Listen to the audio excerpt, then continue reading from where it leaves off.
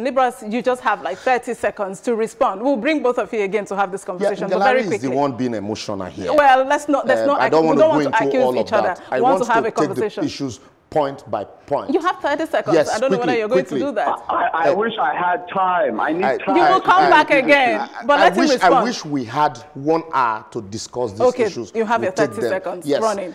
He's talking about us talking, and yet he's talking. No action. What we're saying is from 2015 till date, you don't need to tell people or to point people.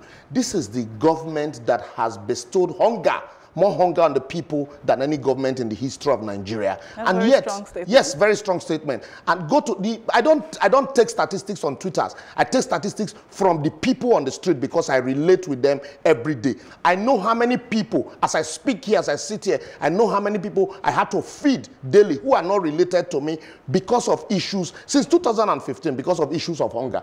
And then, when you talk about I talked about fertilizer distribution. I'm not talking about food and all of those things that additional, sorry, the former minister did.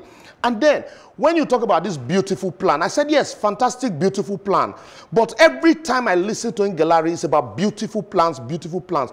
We want to see the actualization of these plans. We also talk about, he talked about food sustainability.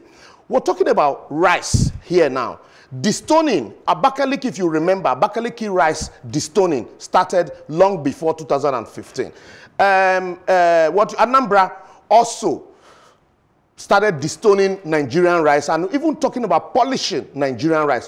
What we need from government is not just lock borders. You lock border, also ensure that private individuals across the countries are enabled to have the capacity to distribute food, to grow Nigeria. Liborous, I hear you, but we have to wrap up. And also, quickly, he talks about the reactions of people.